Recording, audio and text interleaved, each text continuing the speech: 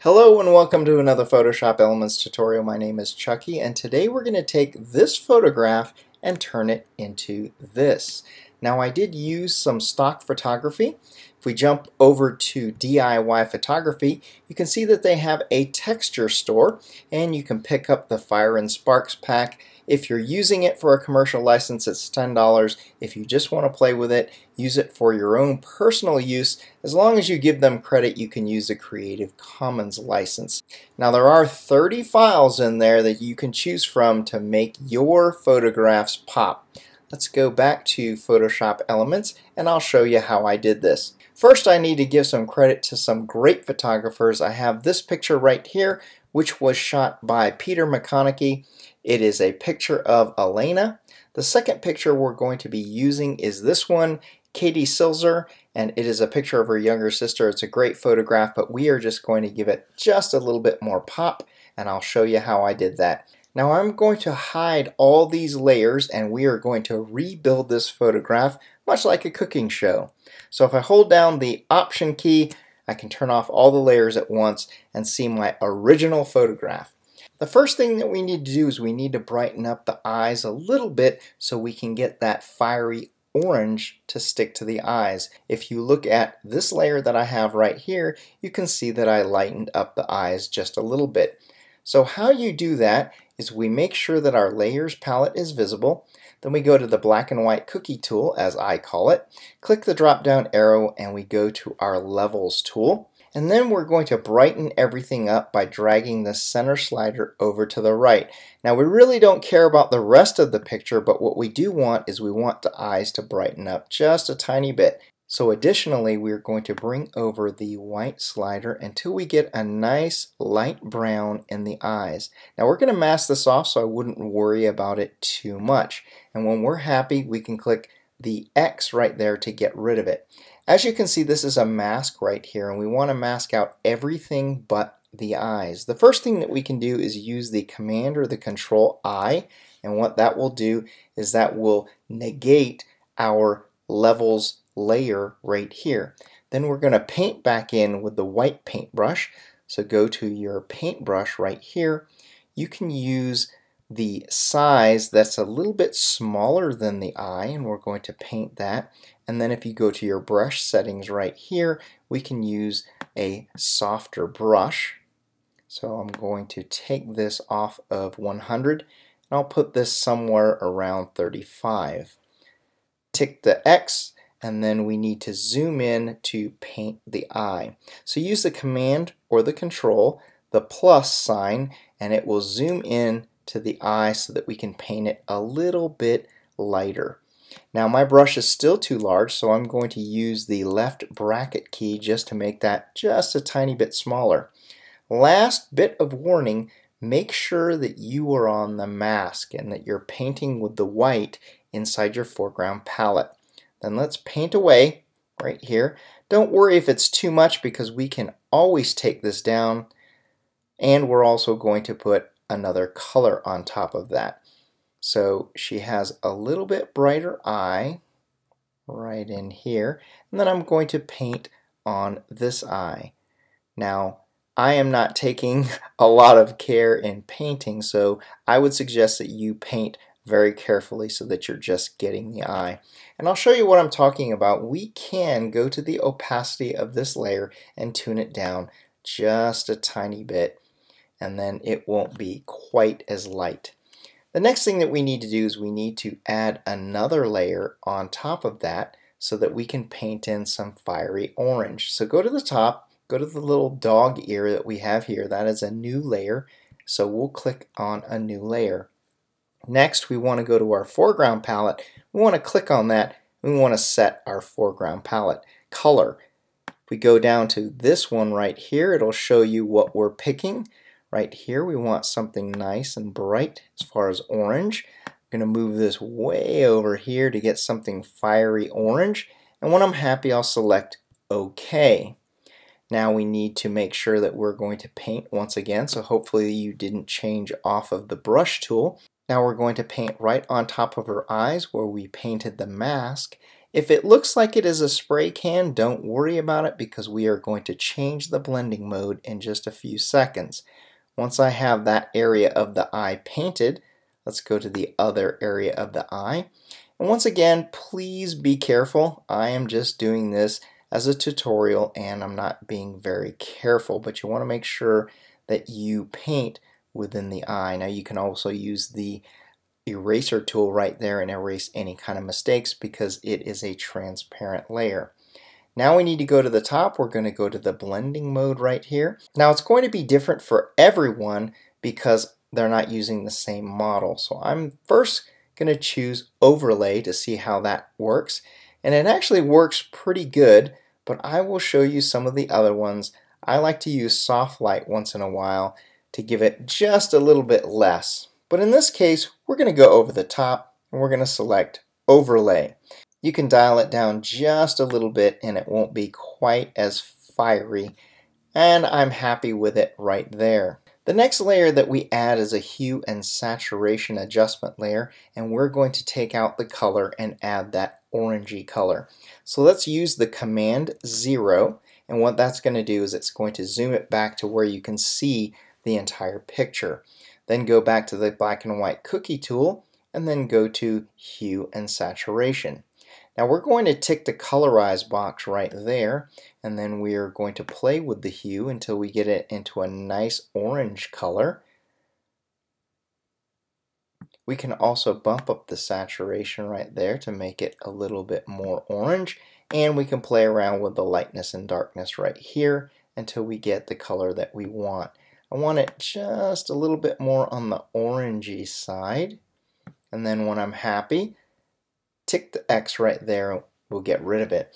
Once again, if it's too much, we can always go to the opacity slider and tune it down just a little bit. Now, if this isn't orange enough for us, we do need to go and add a photo filter. So I'm going to go back to the black and white cookie tool, and then I'm going to choose photo filter. We have one right here as a default, which is this orange, or we can bump up the orange to a nice super bright orange, and when we're happy we can click OK.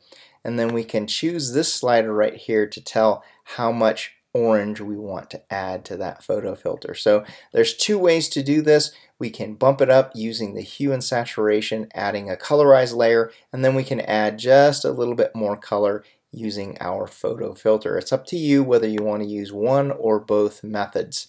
When I'm happy with the color, let's see what the warming filter does. I will go back to the orange again, and I will up this just a tiny bit, and when I'm happy I'll tick the X, and there we have our next layer. Now this picture is coming along really well, but there isn't enough contrast in it to give it that really fiery look. So we're going to go to the top. Once again, we're going to go to the black and white cookie tool, and then we're going to add a brightness and contrast or a levels. It's up to you which one you want. I'm going to click levels for this one, and then I'm going to take the black set point and I'm going to move that down to give it kind of a little bit more darkness, and then I'm going to take the one on the right, the white set point, and I'm going to bring that up just a little bit, and we're going to add just a tiny bit of contrast in this. And finally we can take the gray set point slider and we can move it left if we want it a little bit brighter, and we can move it right if we want it just a little bit darker. And when we're happy, we tick the X one last time right there. Now we need to get those fiery eyes back, and how we're going to do that is we're going to move that layer that we painted orange and we're going to move it to the top. So click on the layer 2 or whatever layer number that you have, and then move that all the way to the top of our layers palette, and as you can see it brought that nice fiery orange back. Now the last thing that we're going to do to this picture is add those fiery sparks, and that's the most important part of this. Now when you saved your fire and spark zip file, make sure that you note where you've saved it and then where you've uncompressed it. Now I saved mine on my desktop, so I'm going to go to File, then Place, and then inside my folder I am going to select number 5 right here, and I'm going to place that on that photo. And as you can see, it shrunk the file size down to my picture size. Now when I'm happy with that, I can tick the green check right there. Now of course we can't see the girl underneath the sparks right now, and that's because we need to change the blending mode. I'm going to go to normal, and I want to change that to either screen or lighten, and that's going to depend upon your model and how dark your picture is. If we start with the screen, you can see that that is pretty light. It's still nice, and we have all these sparks right on the picture, but I'm going to check out how the other one looks, and that one's called lighten. And as you can see, it puts a few less sparks and it's a little bit less distracting on your model. Now you have a lot of sparks near the face, and although that looks good, I'm going to take some of those sparks out so that it's not quite as distracting. So I'm going to add a layer mask right here, and then I'm going to paint with a little bit of black. So let's go to the gradient tool, which is right here.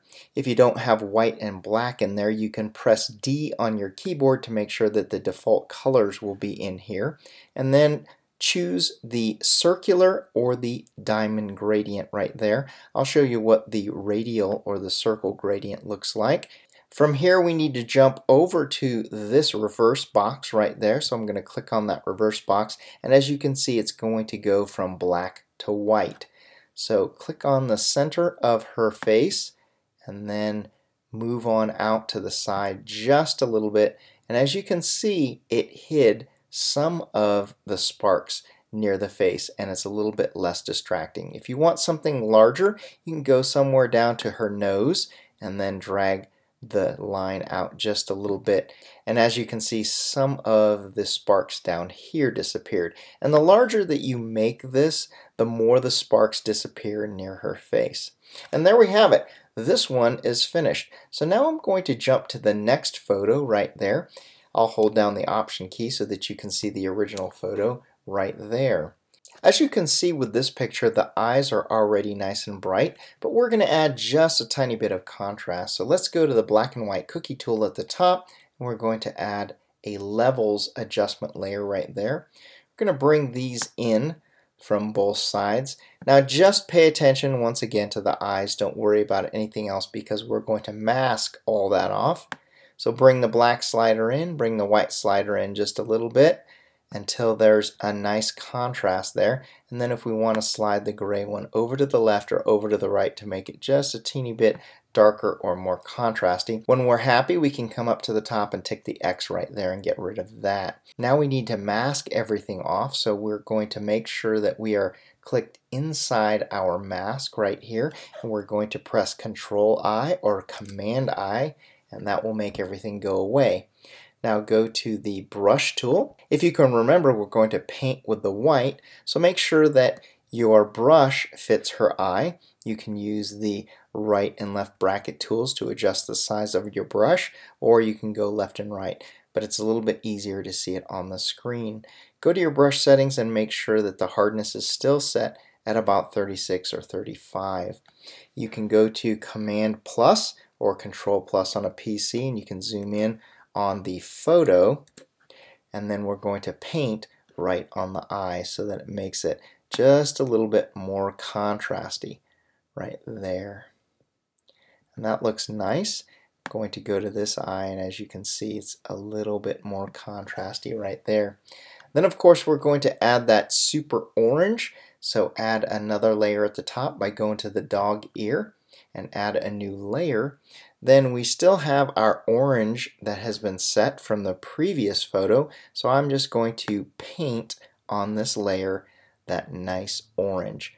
Once again, take your time to paint real close to the eye. Just paint inside the colored part of the eye right there, and pay special note to not go outside the lines too much right there. I'm doing a real poor job, but I want to hurry up and finish this. Then we go to our blending modes, and of course we can choose either the overlay or the soft light. So let's see what the overlay looks like. That looks pretty nice. It's pretty bold and fiery there. Let's take a look and see what soft light looks like. a little bit less. So I'm going to choose the overlay, and then I will bump the opacity down just a tiny bit there. And as you can see, if you made some mistakes, we can just click on the eraser tool and we can erase those areas that we didn't do a very good job in tracing.